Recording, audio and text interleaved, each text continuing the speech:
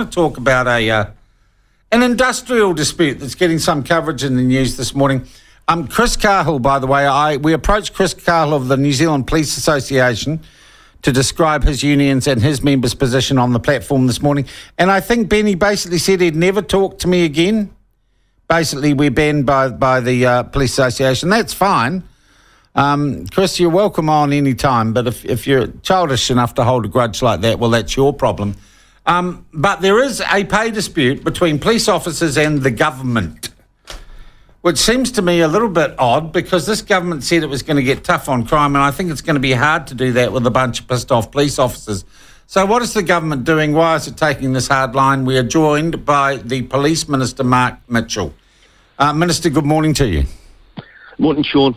Can you see why this looks weird to the country? National gets elected, or the coalition comes to power saying, we're going to get tough on crime.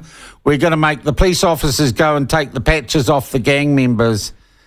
And you're basically playing hardball on their wages.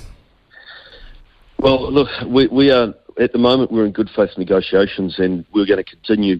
There's a meeting today again between police and the association.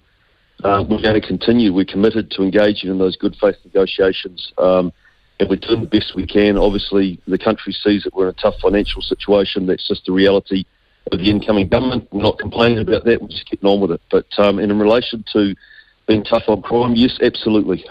We are going to be passing laws that are going to give the police additional powers. We have seen over the last 6 years a frontline police officer's job has become a lot more dangerous because there's been a lack of respect now with these gangs. They think they can run the show. They're carrying firearms. They're far more likely to use them.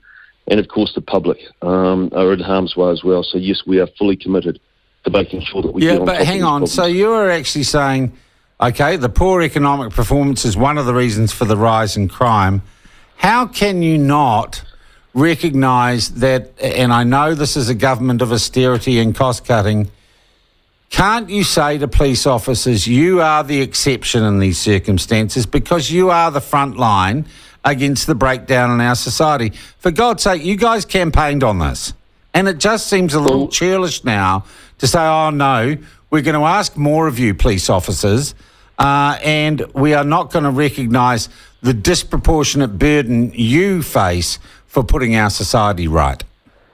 Well, me personally, Sean, I think the disproportionate burden has come from 6 years of a Labor government that has made their job much tougher and more dangerous. And we're committed to giving them the tools, supporting them and getting behind them to do that. Now, in relation to the pay negotiation, that is ongoing. And we are at the table in good faith. And we are doing the best that we can. And police and the association are meeting again today, and I'm watching it very, very closely. But you cannot be involved because it's an operational matter, I take it. It's a matter. Yes, it's a matter between police and the association. That's why it's totally inappropriate for me as the minister to comment on that while those good faith negotiations are underway. But how do you recruit more police officers if you're not paying them well? Well, you know, that's obviously as the briefing to me as the incoming minister has highlighted some of those challenges around recruiting. But we're going to focus on delivering the 200. The additional, 500 over 2 years. That is the goal that we've set. The police are determined to be able to deliver on that as well. But I'm not, listen, I don't have my hand in the sand. I know, and I've been very clear, and I've been very public about the fact that we've got headwinds and we're going to have to deal with those and lean into those.